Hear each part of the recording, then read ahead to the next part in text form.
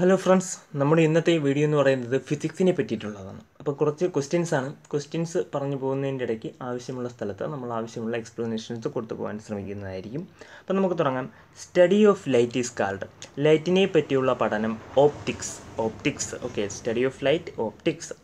Study of absorption and emission of light and other radiation by matter is called spectroscopy. അപ്പോൾ എന്താണ് spectroscopy എന്ന് പറഞ്ഞാൽ? ഇപ്പോൾ ഒരു മീറ്റർ നിങ്ങൾ വിചാരിക്കുക, ഒരു മീറ്ററിൽ കൂടി ലൈറ്റ് കടന്നു പോകുമ്പോൾ ആ മീറ്റർ എത്രമാത്രം ലൈറ്റ് അബ്സോർബ് ചെയ്യുന്നു, അത് എത്രമാത്രം ലൈറ്റ് പുറത്തു വിടുന്നു എന്നതിനനുസരിച്ച് അതിനെപ്പറ്റി പഠിച്ചാൽ ആ മീറ്ററിൻ്റെ പ്രോപ്പർട്ടീസ്, അതിൻ്റെ പെക്യൂലിയാരിറ്റീസ്, അതിൻ്റെ പ്രത്യേകതകൾ നമുക്ക് പഠിക്കാൻ പറ്റും, അല്ലെങ്കിൽ അതിനെ കണ്ടെത്താൻ പറ്റും. ഓക്കെ, അതിന് ഉപയോഗിക്കുന്ന അല്ലെങ്കിൽ ആ ഒരു പ്രവർത്തനത്തിന് നമ്മൾ പറയുന്ന പേരാണ് സ്പെക്ട്രോസ്കോപ്പി എന്ന് പറയുന്നത്. അതിന് നമ്മൾ ഉപയോഗിക്കുന്ന ആ മെഷീന് പറയുന്ന പേരാണ് എന്തെന്ന് പറയുന്നത്? സ്പെക്ട്രോഫോട്ടോമീറ്റർ എന്ന് പറയും. Who discovered that light is A transverse wave. Okay, light ഒരു ട്രാൻസ്വേഴ്സ് വേവ് ആണെന്ന് കണ്ടുപിടിച്ചത് ആരാണെന്നാണ് ചോദ്യം. അത് അഗസ്റ്റിൻ ഫ്രനൽ എന്ന് പറയുന്ന സയൻറ്റിസ്റ്റാണ്. അഗസ്റ്റിൻ ഫ്രനൽ എന്ന് പറയുന്ന സയൻറ്റിസ്റ്റാണ് ലൈറ്റ് ഒരു ട്രാൻസ്വേഴ്സ് വേവ് ആണെന്ന് കണ്ടുപിടിച്ചത്. അപ്പോൾ വേവ് തന്നെ രണ്ട് തരത്തിലുണ്ടെന്ന് നമുക്കറിയാം. ലോങ്ജിറ്റ്യൂഡിനൽ വേവും ട്രാൻസ്വേഴ്സ് വേവും.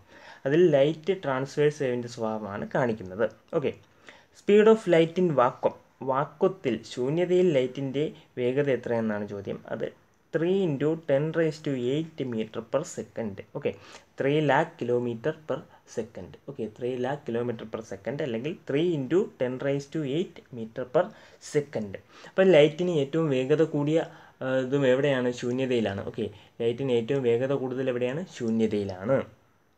Light has it's minimum velocity in which material. ലൈറ്റിന് ഏറ്റവും കുറവ് വെലോസിറ്റി ഉള്ളത് ഏത് മെറ്റീരിയൽ എന്നാണ് ചോദ്യം. അത് ഡയമണ്ട് ആണ്. ഓക്കെ, ലൈറ്റിന് ഏറ്റവും കുറവ് വെലോസിറ്റി ഉള്ളത്, സ്പീഡുള്ളത് ഏതിനാണ്? ഡയമണ്ടിലാണ്. സ്പീഡ് ഓഫ് ലൈറ്റ് ഇൻ വാട്ടറിൽ ലൈറ്റിൻ്റെ സ്പീഡ് എത്രയാണ്? 2.25 × 10⁸ മീറ്റർ/സെക്കൻഡ്. 2.25 × 10⁸ മീറ്റർ/സെക്കൻഡ് ആണ് ലൈറ്റിൽ വാട്ടറിനുള്ള വേഗത. ഓക്കെ, വാട്ടറിന് ലൈറ്റിലുള്ള വേഗത എന്ന് പറയുന്നത്. Light has its maximum velocity in vacuum. ലൈറ്റിന് ഏറ്റവും കൂടുതൽ വെലോസിറ്റി ഉള്ളത് എന്തിലാണ്? വാക്വത്തിലാണ്. മിനിമം വെലോസിറ്റി ഉള്ളത് എന്തിലാണ്? ഡയമണ്ടിലാണ്. Okay, minimum velocity എന്തിലാണ്? ഡയമണ്ടിലാണ്. ഇനി in which medium the density of light is maximum. ലൈറ്റിന് ഏറ്റവും കൂടുതൽ ഡെൻസിറ്റി ഉള്ളത് ഏതിലാണ്? ഡയമണ്ടിലാണ്. ഓക്കെ, ഡയമണ്ടിലാണ് ലൈറ്റിന് ഏറ്റവും കൂടുതൽ ഡെൻസിറ്റി ഉള്ളത്. In which medium the density of light is minimum. ലൈറ്റിന് ഏറ്റവും കുറവ് ഡെൻസിറ്റി ഉള്ളത് ഏതിലാണ്? അത് വാക്വത്തിലാണ്. ഓക്കെ, കുറവ് ഡെൻസിറ്റി ഉള്ളത് വാക്വത്തിൽ, കൂടുതൽ ഡെൻസിറ്റി ഉള്ളത് ഡയമണ്ടിൽ. പക്ഷേ കൂടുതൽ വേഗതയുള്ളത് വാക്വത്തിൽ, കുറവ് വേഗതയുള്ളത് ഡയമണ്ടിൽ. Okay, who discovered that the light travels at its maximum speed in vacuum. Okay, ശൂന്യതയിലാണ് പ്രകാശം ഏറ്റവും വേഗതയിൽ സഞ്ചരിക്കുന്നത് എന്ന് കണ്ടെത്തിയ സയൻറ്റിസ്റ്റ് ആരാണെന്നാണ് ചോദ്യം. അത് ലിയോൺ ഫോക്കാൾട്ട് എന്ന് പറയുന്ന സയൻറ്റിസ്റ്റാണ്. ആരാണ്? ലിയോൺ ഫോക്കാൾട്ട്. ശൂന്യതയിലാണ് പ്രകാശം ഏറ്റവും കൂടുതൽ വേഗതയിൽ സഞ്ചരിക്കുന്നത് എന്ന് കണ്ടെത്തിയ ശാസ്ത്രജ്ഞൻ ആരാണ്? Leon ഫോക്കാൾട്ട്.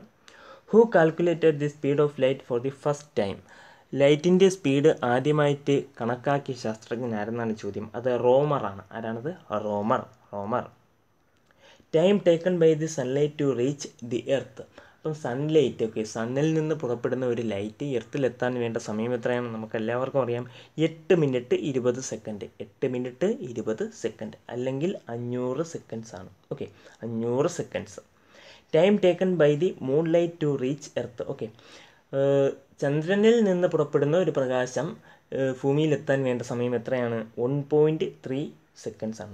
1.3 seconds. Okay, particles that supposed to travel faster than light. Okay, പണ്ട് ECG സുദർശനൻ എന്ന് പറയുന്ന ഒരു ശാസ്ത്രജ്ഞൻ ഒരു ഹൈപ്പോത്തിസിസ് കൊണ്ടുവന്നായിരുന്നു. ആ ഹൈപ്പോത്തിസിസ് ആണ് ടാക്യോൺസ് എന്ന് പറയുന്ന പാർട്ടിക്കിൾസ് ലൈറ്റിനേക്കാളും വേഗതയിൽ സഞ്ചരിക്കും എന്ന് പറയുന്നു. ഓക്കെ, അതൊരു ഹൈപ്പോത്തിസിസ് ആണ്. ഇതുവരെയ്ക്കും അതിൻ്റെ എക്സിസ്റ്റൻസ് പ്രൂവ് ചെയ്തിട്ടില്ല. അപ്പോൾ ടാക്യോൺസ് ആണ് ലൈറ്റിനേക്കാളും വേഗതയിൽ സഞ്ചരിക്കുമെന്ന് കരുതപ്പെടുന്ന ഒരു പദാർത്ഥം, പ്രപഞ്ചത്തിലുള്ള പദാർത്ഥം. പക്ഷേ ഇന്ന് വരെ നിലവിൽ ഈ പ്രപഞ്ചത്തിൽ ഏറ്റവും വേഗതയിൽ സഞ്ചരിക്കുന്നത് ഏതാണ്? അത് പ്രകാശമാണ്. പ്രകാശമാണ്. Okay, the unit of wave length of light.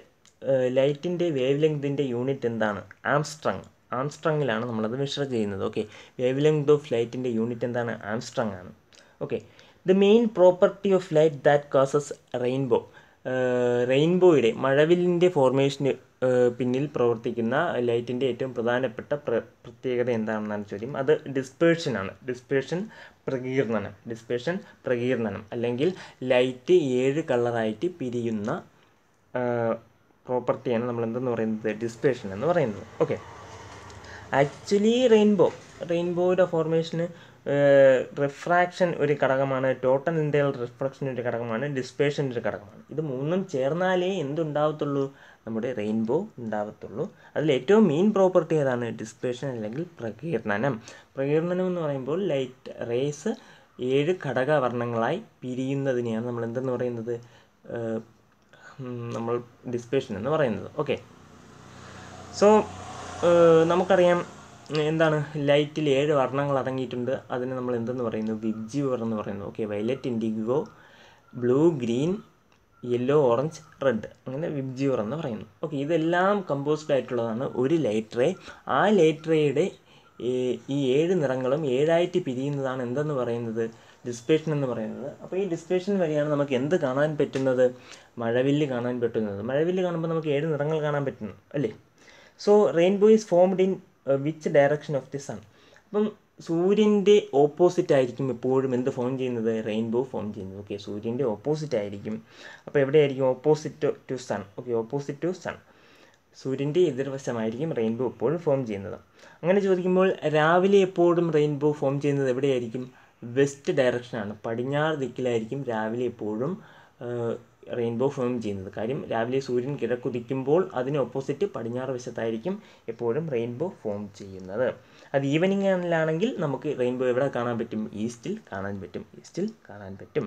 Okay, ഇനി അടുത്തത്, in rainbow which colour has the highest wave length, അല്ലെങ്കിൽ ഏത് നിറത്തിനാണ് ഹയസ്റ്റ് വേവ് ലെങ്ത് ഉള്ളതെന്ന് ചോദിച്ചാൽ അത് റെഡിനാണ്. ഓക്കെ, റെഡിനാണ് ഹയസ്റ്റ് വേവ് ലെങ്ത് ഉള്ളത്. ഈ റെഡിന് ഹയസ്റ്റ് വേവ് ലെങ്ത് ഉള്ളത് കൊണ്ടാണ് അത് നമ്മൾ ഡേഞ്ചർ ലൈറ്റിലും വാഹനങ്ങളുടെ ബ്രേക്ക് ലൈറ്റിലും ഒക്കെ ഉപയോഗിക്കുന്നത്. എന്തുകൊണ്ടാണ്, അത് ഈ വളരെ ദൂരെ നിന്ന് നമുക്ക് കാണാൻ പറ്റും. വേവ് ലെങ്ത് കൂടുതലായതുകൊണ്ട് തന്നെ വളരെ ദൂരെ നിന്ന് കാണാൻ പറ്റും. ഇതിന് എന്ത് കുറവായിരിക്കും, ഡിസ്പേർഷൻ റേറ്റും സ്കാറ്ററിംഗ് റേറ്റും ഒക്കെ കുറവായിരിക്കും. ഓക്കെ, സ്കാറ്ററിംഗ് റേറ്റ് കുറവായിരിക്കും. ഇത് ഒരുപാട് ദൂരം സഞ്ചരിക്കാൻ പറ്റും. അതുകൊണ്ടാണ് നമ്മളിത് ഈ ഡേഞ്ചർ ലൈറ്റിലും വാഹനങ്ങളുടെ ബ്രേക്ക് ലൈറ്റിലും ഒക്കെ കൊടുത്തിരിക്കുന്നത്, ഈ റെഡ് ലൈറ്റ് എന്ന് പറയുന്നത്. അപ്പോൾ വേവ് ലെങ്ത് കൂടുതൽ ഏതിനാണ്, നമ്മൾ ഈ പറഞ്ഞ റെഡ് ലൈറ്റിനാണ്. അതേസമയം minimum wave length ഏതിനാണ്, വയലറ്റിനാണ്. Wave length വളരെ കുറവ് ഏതിനാണ്, വയലറ്റിനാണ്. ഓക്കെ, അതേസമയം വയലറ്റിനാണ് ഏറ്റവും കൂടുതൽ ഫ്രീക്വൻസി ഉള്ളത്. വേവ് ലെങ്ത് കുറവാണെങ്കിൽ എന്ത് കൂടുതലാവും, ഫ്രീക്വൻസി കൂടുതലാവും. വേവ് ലെങ്ത് കുറവാണെങ്കിൽ ഫ്രീക്വൻസി കൂടുതലാവും. ഓക്കെ, അത് നമ്മൾ മനസ്സിലാക്കി വെച്ചിരിക്കണം.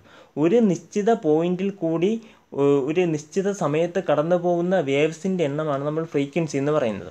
അപ്പോൾ വേവ് ലെങ്ത് കുറവാണെങ്കിൽ ഫ്രീക്വൻസി കൂടുതലായിരിക്കും. പക്ഷേ വേവ് ലെങ്ത് കൂടുതലാണെങ്കിൽ ഒരു നിശ്ചിത പോയിന്റിൽ കൂടി കടന്നു പോകുന്ന വേവ്സിൻ്റെ എണ്ണം എന്തായിരിക്കും, കുറവായിരിക്കും. ഓക്കെ, അപ്പോൾ എന്താണ്, വേവ് ലെങ്ത് കൂടുതലാണെങ്കിൽ ഫ്രീക്വൻസി കുറവായിരിക്കും. ഓക്കെ, വേവ് ലെങ്ത് കുറവാണെങ്കിൽ ഫ്രീക്വൻസി കൂടുതലായിരിക്കും. അപ്പം അങ്ങനെ ഓർത്ത് പഠിച്ചിരിക്കുക. അപ്പം മിനിമം ഫ്രീക്വൻസി ആർക്കാണ്, റെഡിനാണ്. മിനിമം ഫ്രീക്വൻസി, കുറവ് ഫ്രീക്വൻസി റെഡിനും, കൂടുതൽ ഫ്രീക്വൻസി ആർക്കാണ്, വയലറ്റിനുമാണ്. ഓക്കെ, ഇനി അടുത്തത് നമുക്ക് എന്താണ് പറയാനുള്ളത്, the surface which absorbs all the colour will appears as black. Okay, ഒരു പ്രതലത്തിൽ ലൈറ്റ് വന്ന് പതിക്കുമ്പോൾ അതിൻ്റെ ഏത് കളർ, ഓക്കെ, എല്ലാ കളറിനെയും അബ്സോർബ് ചെയ്യുന്നത് എന്തായിട്ട് കാണപ്പെടും, നമ്മൾ ബ്ലാക്ക് ആയിട്ട് കാണപ്പെടും. അപ്പോൾ എന്താണ് കാഴ്ചയെന്ന് നമുക്ക് മനസ്സിലാക്കണം. അപ്പോൾ ഒരു പ്രതലത്തിൽ പ്രകാശരശ്മി വന്ന് പതിക്കുമ്പോൾ അതിലുള്ള ഏത് കളറിനെയാണോ റിഫ്ലക്റ്റ് ചെയ്യുന്നത് ആ കളറാണ് നമ്മൾ എന്ത് ചെയ്യുന്നത്, കാണുന്നത്. ഓക്കെ, ഏത് കളറാണോ റിഫ്ലക്റ്റ് ചെയ്യുന്നത് ആ കളറാണ് നമ്മൾ കാണുന്നത്. ഓക്കെ, പക്ഷേ പ്രകാശത്തിൻ്റെ എല്ലാ കളറിനെയും അബ്സോർബ് ചെയ്യുന്ന ആ പ്രതലം നമ്മൾ ബ്ലാക്ക് കളറിൽ കാണും. എല്ലാ കളറിനെയും അബ്സോർബ് ചെയ്യുന്നതിന് നമ്മൾ ബ്ലാക്ക് കളറിൽ കാണും. അതേസമയം എല്ലാ കളറിനെയും റിഫ്ലക്റ്റ് ചെയ്യുന്ന, okay, the surface which reflects all other colours will be appear as white. എല്ലാ കളറിനെയും റിഫ്ലക്റ്റ് ചെയ്യുന്നതിന് നമുക്ക് എന്തായിട്ട് കാണാം, വൈറ്റ് ആയിട്ട് കാണാം. ഓക്കെ, അപ്പോൾ ഒരു പ്രതലത്തിൽ പ്രകാശം വന്ന് പതിക്കുന്നു. അപ്പോൾ അതിൽ നിന്ന് 7 വർണ്ണങ്ങളുണ്ടല്ലോ, അതിൽ ഏത് വർണ്ണമാണ് ഇത് റിഫ്ലക്റ്റ് ചെയ്യുന്നത് അതനുസരിച്ചായിരിക്കും ഈ വസ്തുവിൻ്റെ കളർ നമുക്ക് കാണാൻ പറ്റുന്നത്. അപ്പോൾ എല്ലാ കളറിനെയും വലിച്ചെടുക്കുന്നത് നമുക്ക് ബ്ലാക്ക് ആയിട്ടും എല്ലാ കളറിനെയും റിഫ്ലക്റ്റ് ചെയ്യുന്നതിന് നമുക്ക് എന്തായിട്ടും കാണാം, വൈറ്റ് ആയിട്ടും കാണാം. ഓക്കെ, അപ്പോൾ ഇത് colour which absorbs maximum heat, ഏറ്റവും ഹീറ്റ് വലിച്ചെടുക്കുന്നതും ഏത് കളറാണ്? ബ്ലാക്ക് കളറാണ്. ഓക്കെ, ബ്ലാക്ക് കളർ ഡ്രസ്സൊക്കെ നമുക്ക് ഇട്ടാൽ ഭയങ്കരമായിട്ട് ചൂടനുഭവപ്പെടും. അതേസമയം മിനിമം ഹീറ്റ് അബ്സോർബ് ചെയ്യുന്നത് ഏത് കളറാണ്? വൈറ്റ് കളറാണ്. മിനിമം ഹീറ്റ് അബ്സോർബ് ചെയ്യുന്നത് ഏത് കളറാണ്? White colour. ഇനി അടുത്തത് the colour which appears on the upper portion of rainbow. റെയിൻബോയുടെ ഏറ്റവും മുകളിലായിട്ട് കാണപ്പെടുന്ന കളർ ഏതെന്നാണ് ചോദ്യം. അത് റെഡാണ്. ഓക്കെ, ഏറ്റവും മുകളിലായിട്ട് കാണപ്പെടുന്ന കളർ റെഡും ഏറ്റവും അകത്തായിട്ട് കാണപ്പെടുന്ന കളർ ഏതാണ്? വയലറ്റുമാണ്. ഏതാണ്? Violet. Okay, the red colour in the rainbow which appears in the upper portion of rainbow and the color of rainbow which appears on the lower portion of rainbow is violet. Okay, lower portionil ഏതാണ്? violet ആണ്. ഇനി അടുത്തത് the blue colour of sky and blue colour of sea is due to the phenomenon of light. Which phenomenon? ഏത് phenomenon കാരണമാണ് ആകാശം നീല നിറത്തിലും ഈ കടലിൻ്റെ നീല നിറമൊക്കെ അങ്ങനെ കാണപ്പെടുന്നത്? അതെന്താണ്? Scattering of light. ഏതാണത്? സ്കാറ്ററിങ് ഓഫ് ലൈറ്റ് അല്ലെങ്കിൽ വിസരണം. ഓക്കെ, വിസരണം. ചെറിയ കണകൾ തട്ടി പ്രകാശം പ്രതിഫലിച്ചില്ലാതാവുന്നതിനെയാണ് നമ്മൾ എന്തെന്ന് പറയുന്നത്? വിസരണം എന്ന് പറയുന്നത്.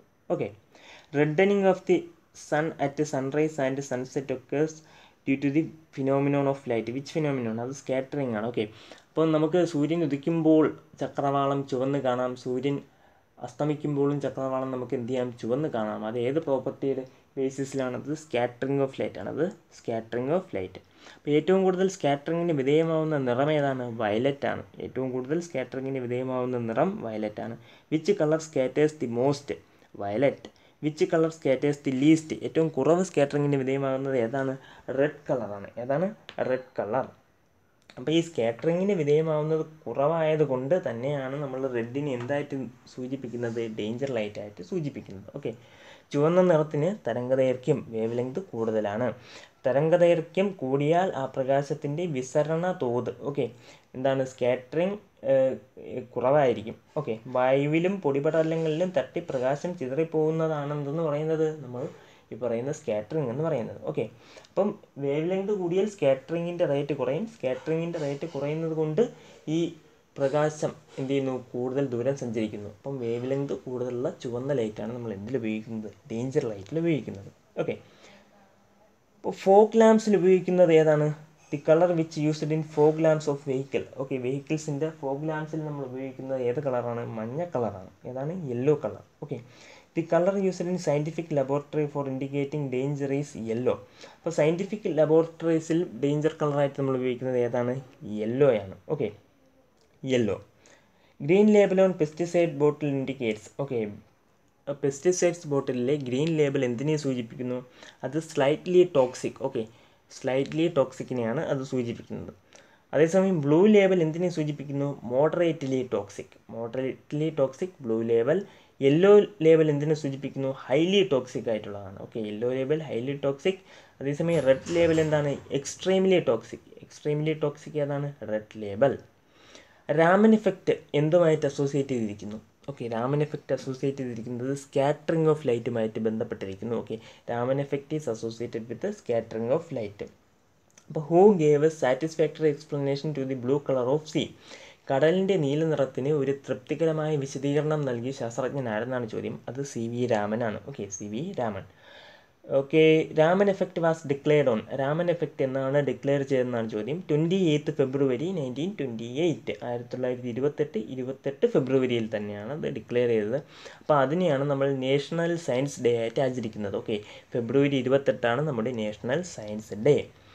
And CV Raman was awarded Nobel Prize for Physics for his discovery of Raman effect in. Okay, Raman എഫക്റ്റിൻ്റെ ഡിസ്കവറിക്ക് CV Raman Nobel prize കിട്ടിയത് ഏത് വർഷമാണെന്നാണ് ചോദ്യം. അത് 1930. ഓക്കെ, അതേസമയം who explained for the blue colour of sky. Sky, ആകാശത്തിൻ്റെ നീല നിറം explain ചെയ്തത് ആരാണ്? അത് ലോർഡ് റെയ്ലിയാണ്. ആരാണ്? Lord Rayleigh. ഓക്കെ ഫ്രണ്ട്സ്, അപ്പോൾ ഇതാണ് പ്രകാശത്തിൻ്റെ ബേസിക്സ് ആയിട്ടുള്ള കാര്യങ്ങളാണ് പഠിച്ചത്. അപ്പോൾ ഇതിൻ്റെ കൂടുതലായിട്ടുള്ള കാര്യങ്ങൾ അടുത്ത വീഡിയോയിൽ കാണുന്നതായിരിക്കും. Thank you friends.